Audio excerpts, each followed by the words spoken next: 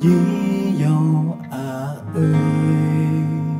everyone, today I will introduce you some interesting and also common Vietnamese sentences that you may use in Vietnam. First of all, when you come to Vietnam, you may wanna tell hello to Vietnam, right? So how to say hello to it? It's xin chào. Again, xin chào. And xin chào again. And the second one is when you want to give thanks to anyone, you have to say like cảm ơn. Again, cảm ơn and cảm ơn.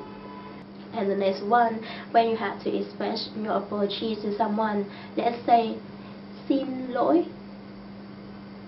xin lỗi, and xin lỗi.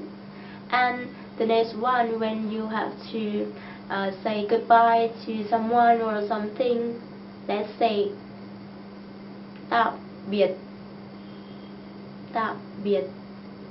Again, tạm biệt. Well, we'll turn into another situation. When have you ever wondered that what please means in Vietnamese? In Vietnamese, please means làm ơn, làm ơn, and again, làm ơn. And when you need someone else's help, you need to say in Vietnamese like giúp tôi, giúp tôi. Again, giúp tôi. It means please help me. And now we'll turn to how to ask the direction. For example, how to get to a hospital, you need to say đến bệnh viện, đi đường nào. Hospital means bệnh viện, bệnh viện. Okay, now we turn to another public place like police station. How to get to the police station here? Đến đồn công an, đi đằng nào.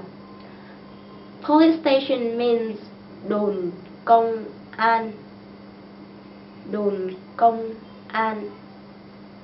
Okay, now we'll turn to motorbike repair shops. How to get to the motorbike repair shop? Đến quán sửa xe, đi đường nào. Motorbike shop repairing means quán sửa xe, quán sửa xe. And how about embassy? How to get to the embassy? For example, embassy means đại sứ quán. Đến đại sứ quán, đi đường nào. Embassy, đại sứ quán. Okay, how about the petrol station? You need to get petrol from the petrol station and you need to ask trạm xăng, đi đường nào. Petrol station means trạm xăng, trạm xăng. When you buy something, you need to know its price, right? You need to ask how much. So how much means bao nhiêu in Vietnamese. Again, bao nhiêu, like bao nhiêu. Okay, also you have to like wanna cut the price of the items down, right? You have to ask the shopper like giảm giá. Again, giảm giá. That's it. And the next one, when you get into a restaurant and you want to tell the owner of that restaurant that you are the vegetarian, and you should say in Vietnamese like tôi ăn chay.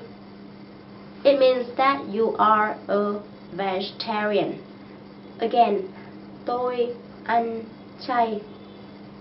And another situation like you don't know how to use dog meat and you say like tôi không ăn thịt chó. Again, tôi không ăn thịt chó. Okay, when you wanna say you love something or someone, like I love traveling, right? You say in Vietnamese like tôi yêu something. Again, tôi yêu, I love traveling. And now turn into another interesting subject about numbers. In Vietnamese, we also have numbers from 1 to 10, so let's count. 1, 1, 1, 2, 2, 2, 3, 3, again 3, 4, 4, 4, 5, 5, 5, 6, 6, 6, 7, 8, 7, 8, 7, 7, 8, 8, 8, 9, 9, 9, 10, 10, 10. Again, 1, 2, 3,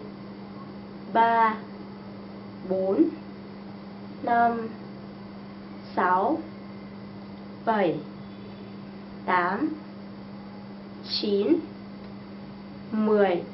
Okay, that's all. Thanks